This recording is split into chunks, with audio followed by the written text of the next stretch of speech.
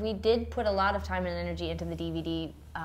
Primarily, the legwork was actually doing the trips and the traveling. You know, once we had the footage and we were sort of editing everything together, it was kind of the easy part. We did a tour with Paramore that we had a filmmaker come out and follow us around.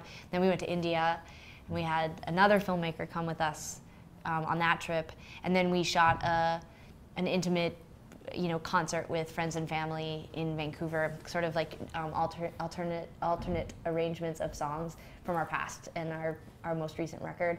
And but so like it took quite a long time, like the undertaking to collect all the footage and then get it all edited and then put the whole package together, which is probably why we were in such disbelief when we got the nomination, because it feels like it was in the like we did it so long ago, but it's still, I guess, obviously is just, you know, it's a new thing. It's just come out, you know. So, but yeah, we're really proud of it, and it was one of those projects where it was a bit of a labor of love, you know. Like we definitely, once we started investing the time and energy, we were going to complete it, but it sure took a lot longer than we thought it was going to take.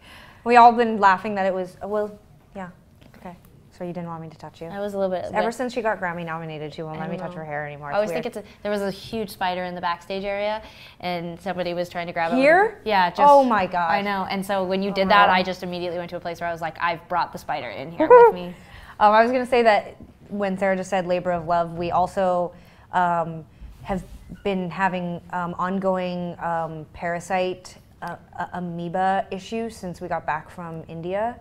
And so Sarah's, one of the first things she said about the Grammy nomination was, she was like, well, that made getting an amoeba worth it. And so we've been sort of saying that. That's like sort of our line right now, is that like there's no other way to make people understand how difficult the DVD itself was to put together, but telling them that we've never been the same since India, that's like putting it on a scale that maybe people would understand.